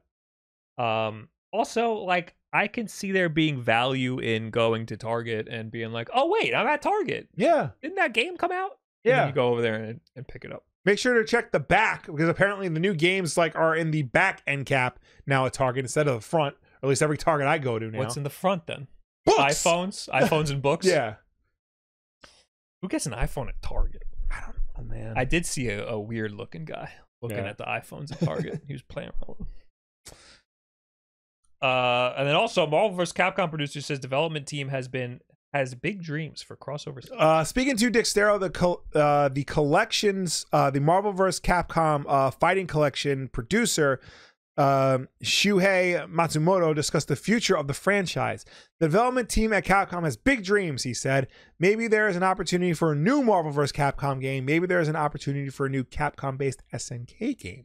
Well, he admitted he doesn't know if that will happen. In the short term, the team can at least reintroduce these past legacy games to a new audience, to people who may not have had the opportunity to play it because it might not be out on modern or current platforms. Basically, what he's saying is, buy this collection, show that you're interested in this stuff, and then maybe we'll get Marvel vs. Capcom 4.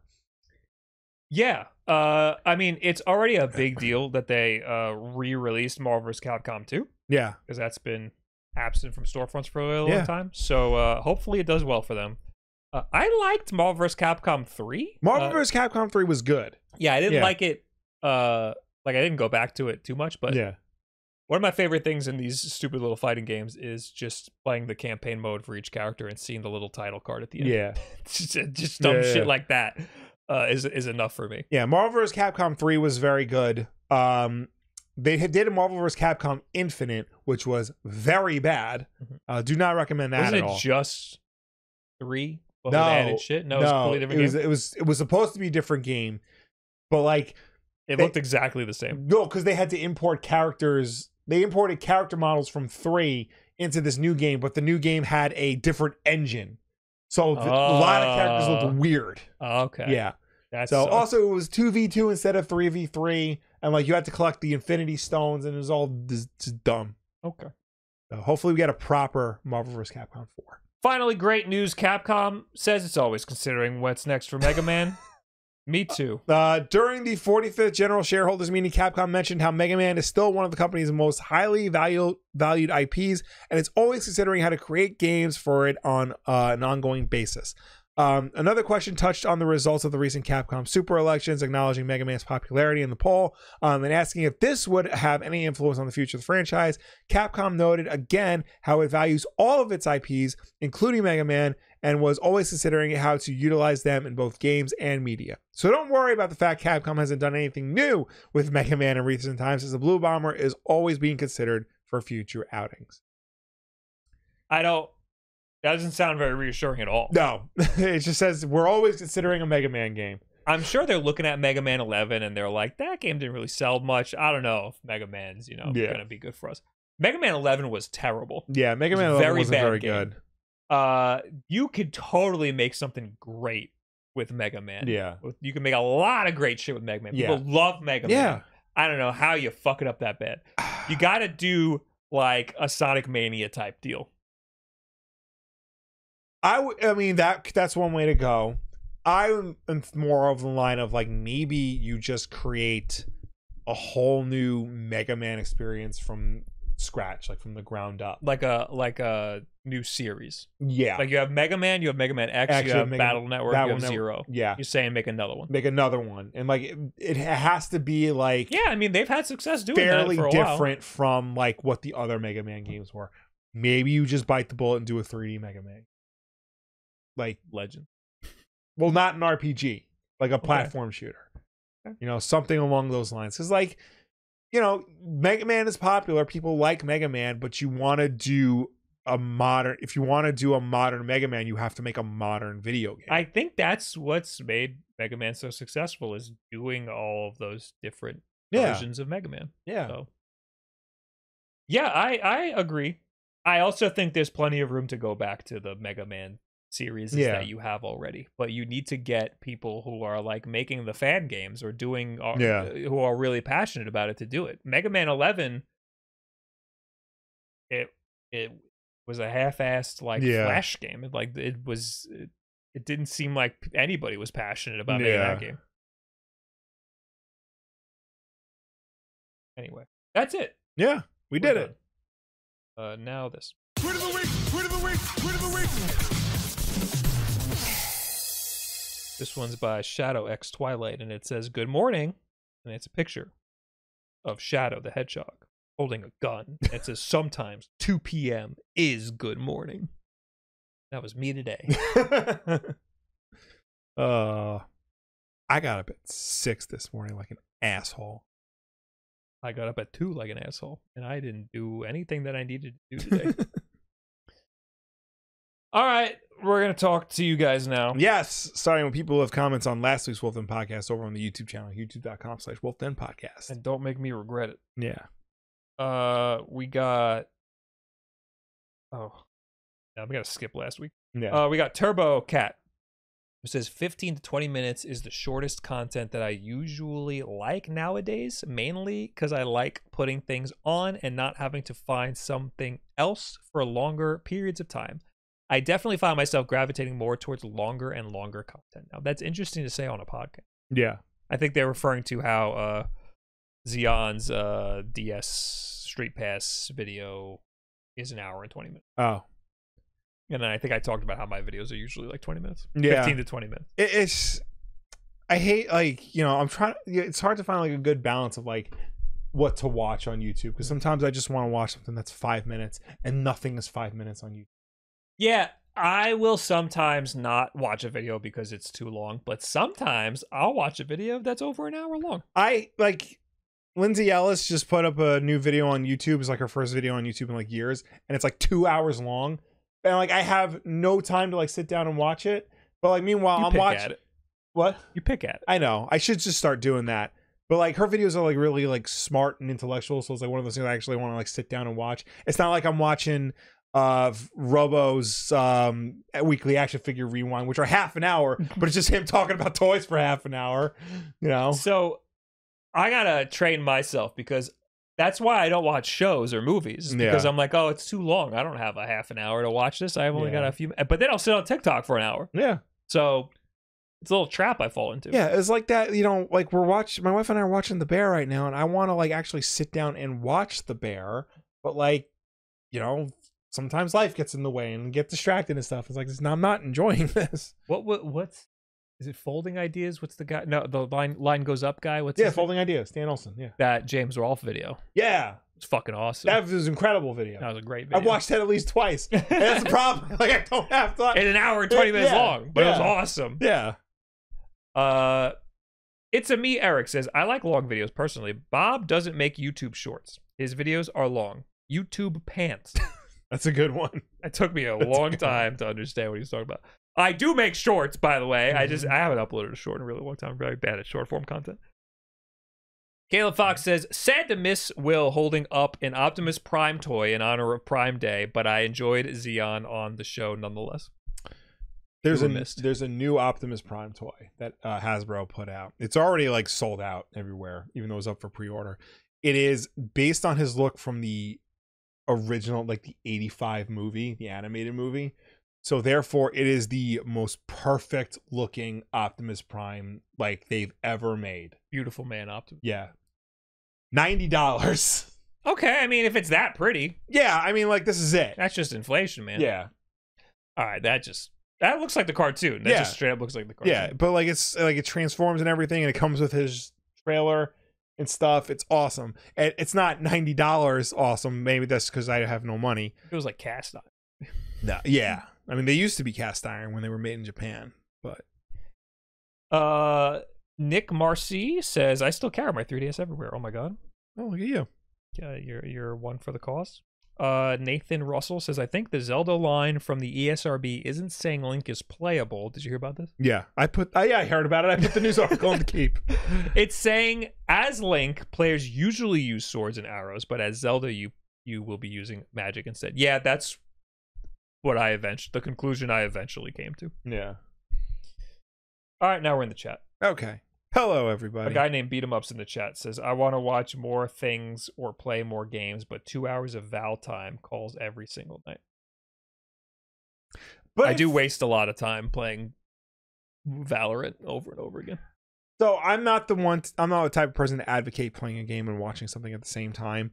But I feel like a game, like a multiplayer game like Valorant, which is much more like, I don't want to say it's a passive experience, but I feel like it's something like you can get into a zone and like go through the motion, so to speak, while having something on in the background. It's like white noise. Absolutely not. For Call of Duty, Yeah. if you're just grinding Call of Duty, Yeah. sure. If you're playing competitive Call of Duty, no, because you got to talk and stuff.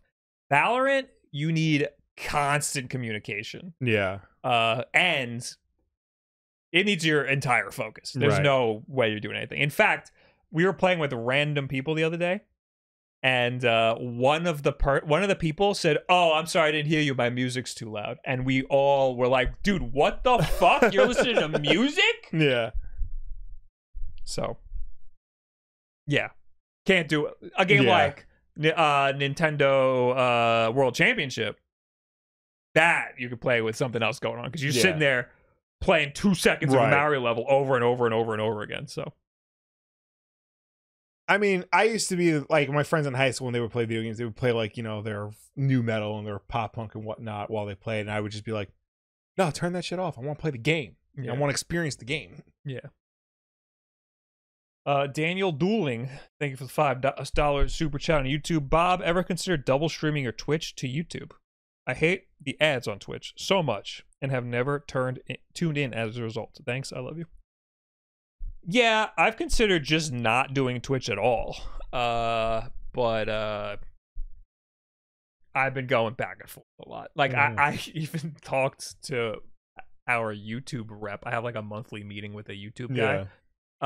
And I was, earlier this year, I seriously considered not streaming on Twitch anymore and just doing it on YouTube. And he talked me out of it. Wow. He's the YouTube guy. Yeah. And he talked me out of streaming on YouTube.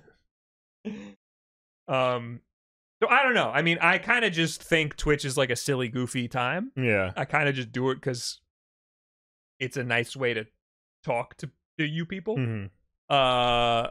So, like, I would like growth, but it's not really the most important thing to me. So, I don't know. The answer is I have considered it, but I don't have a good answer.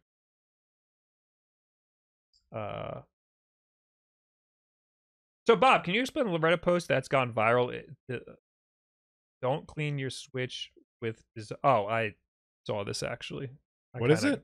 I didn't know it went viral. I kind of, like, just glanced over it. It's the Zelda edition Switch. He used rubbing alcohol and rubbed the back off. Obviously, don't do that. It's plastic. Yeah. Don't put rubbing alcohol on the back of your... Is it plastic? No, it's like metal, isn't it? No, it's plastic. The kickstand's metal. Is it? The hinges are metal. Well, anyway, it's paint. The fucking shit's paint. You can't put rubbing alcohol is going to get rid of paint. You don't... Yeah. Just a little bit of water. Like a very little bit. Yeah. Distilled water, they say, works best because it has none of the harmful minerals in it. Right. But yeah, just don't do that. C-Mac, thanks for the Prime over on YouTube. And Mr. Rock PR, thanks for the 16 months. 16 months of bliss. Keep being the cool... Oh, I read that already. Mr. Rock PR is bouncing between YouTube and Twitch.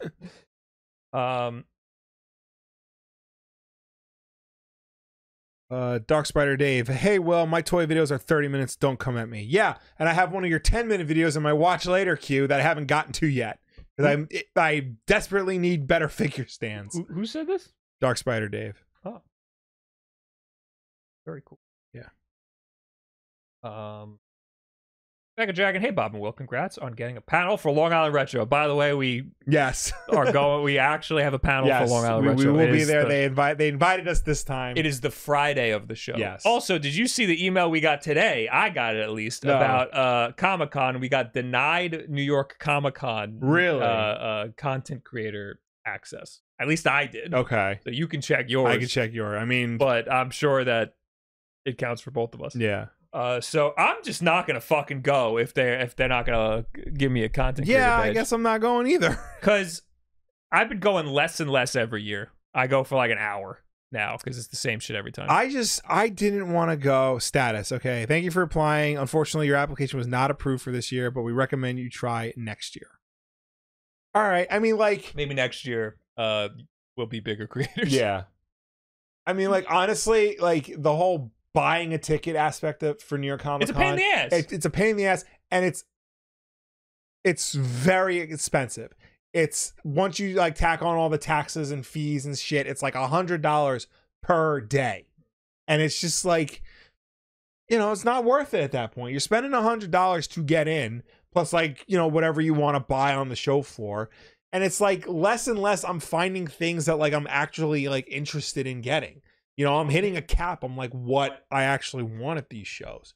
And also too, like, it's a comic book convention. There are lots of those around. I can just go to a different one that's like cheaper and easier to get into. It has all the same stuff. I'll be surprised if there's anything at Comic-Con that I care about. Yeah. Because every year it's the same shit over and over again. There's been less of like the cool like toys that I like. Yeah. They have them at like San Diego Comic-Con, but you can buy those online. Yeah. They started putting them on like their storefronts, except McFarlane. He has a really cool black and white DC Trinity figure set that I want, but it's only available on the show floor. Last year, he had the Nightfall Batman figure in the proper color scheme, in the proper blues, and like the black shadow on his face. Only available at San Diego Comic-Con. You have to be on the show floor to get it. I'm Tom McFarlane. I created Spawn. That's what he sounds like. It's a good impression. Sorry, Gavin. We won't be seeing you this year, probably. Sorry. But I mean, if you're gonna be in New York, just like let us know. We'll hang out and shit. I don't know. Do something. Also, Bob, I picked up the Nitro Deck Plus for my Switch. You got to get it. It makes the Switch feel great. I have the regular one. It's the same feel. It's the same thing. What's the difference between that and the Plus? Is this the Plus also acts as a dock? Okay. That's it. All right. Apparently Nintendo recommends something like equal 50% isopropyl alcohol liquid antiseptic instead of 99% isopropyl. No, just don't do that. No, that's for the screen. Don't put that on the back where the paint is. Yeah. I mean, like, rubbing alcohol, like, it's good for, like, cleaning cartridges and, like, contacts and stuff. Not so much for, like, the system itself. You want to talk about what happened with Splatoon and Team Jackpot getting canceled? I don't know what happened. I don't know what happened, and I couldn't figure out what happened. Nobody was talking. The only thing people were saying in the replies was that they were being racist, and I don't know anything outside of that. Other people seemed to be very happy that Nintendo basically canceled this team. Yeah. So I was trying to look through it, and I couldn't figure it out. So I have no opinion on it because I don't know what they did.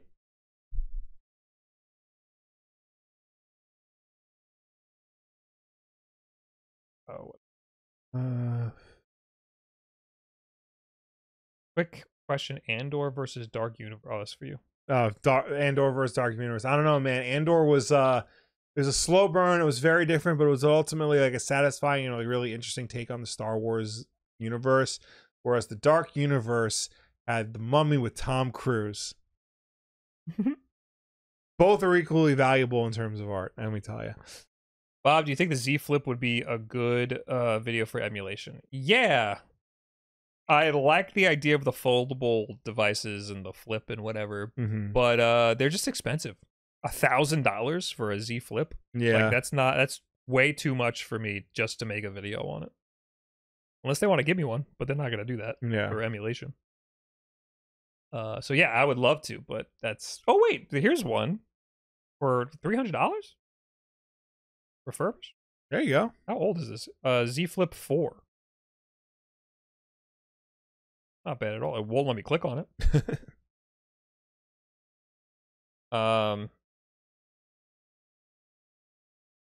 What are you guys doing to your Nintendo Switch to feel like it needs alcohol to clean it? Yeah. Again, just like rub it with a little water if you got something on it, but that's really it. Yeah. Flip 3 was 2022. Really? This was Flip 4. Wow. Do you think like they degrade in value so much because like, people don't really want them as much as... I have no idea. That's like a lot. Yeah. It's like a big difference. The next, I bought the nothing phone, not the nothing phone, the other offshoot thing, the C something, whatever. Oh yeah. I bought that because it was $200, and I think that I can make a cool video out of that. Oh, is that the modular one? Yes, Yeah. the CMF phone. Yes, Wizard of the Coin just said would love to see someone do a design with the CMF phone and a slide out controller. I am working on that. Unfortunately, though, I don't know if I'm going to do a slide out controller. I know everybody wants me to do a slide out controller, but I think I kind of just want to turn it into a horizontal handheld because that would be easy. All right. Did I thank CMAC for the Prime? Thank you for the Prime. Slide out controller question mark? Like the old like the Android phones with the keyboard that just slid out from the bottom. Like the Vita Go? PSP Go, yeah. Like the PSP Go or the PlayStation phone. Mm-hmm. Xperia Play, I think it was called. That shit. The question is, can rubbing alcohol clean maple syrup and mashed potatoes out of a console? God, man. Just fucking don't eat near it. And why are you eating mashed potatoes and maple syrup? I mean, maybe he was having breakfast and like instead Two of hash meals back to back next to your fucking Nintendo Switch. No, he said I got that on my GameCube years ago. Why are you eating that close to the GameCube? That's my question. That's my question. What the fuck? Are you holding the GameCube while you're eating? Was the GameCube your plate? What? I could see getting it on the controller. Yeah. You know? Also, when he was 6, he dumped in my original Game Boy in a bucket of water to see what would happen. Oh, just to see. I mean, I've done similarly I dropped my stupid Game Boy Color in a cup of water by accident, and it still worked. Shockingly, a cup of water? Yeah. I famously ripped open our Game Boy Advance to put a pocket knife inside of it. It wasn't a pocket knife. It was a USB thumb drive. Oh, no. The idea was I wanted it to be a Swiss Army knife that also had a USB drive in it. It failed miserably. Yes.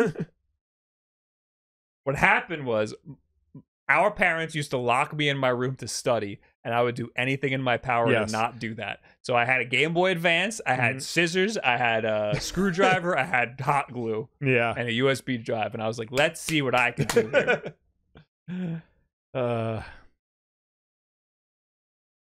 All right, that's it. Thanks for hanging out, everybody. Thank you for tuning in. Thank you for watching us. Thank you for chatting with us. As always, the WULFF Den Podcast is every Tuesday night at 8 p.m. Eastern, right here on twitch.tv/WULFFDEN or youtube.com/WULFFDEN Podcast. If you can't make the show for any reason at all, we always put it up as an archive version over on youtube.com/WULFFDEN Podcast. So you can go and check us out over there on demand whenever you want. But if you prefer to listen to us rather than the watches, you can do that as well, because we're also an audio podcast on any and every podcast service, be it Apple Podcasts, Spotify, YouTube Podcasts, or even audible.com. But no matter where you get the show from, folks, please be sure to subscribe, rate, and review us, because that helps us with placement on all of those respective platforms. Yeah, you'll never guess who's streaming right now. It's Jackson. Oh boy. Been live for like 3 months.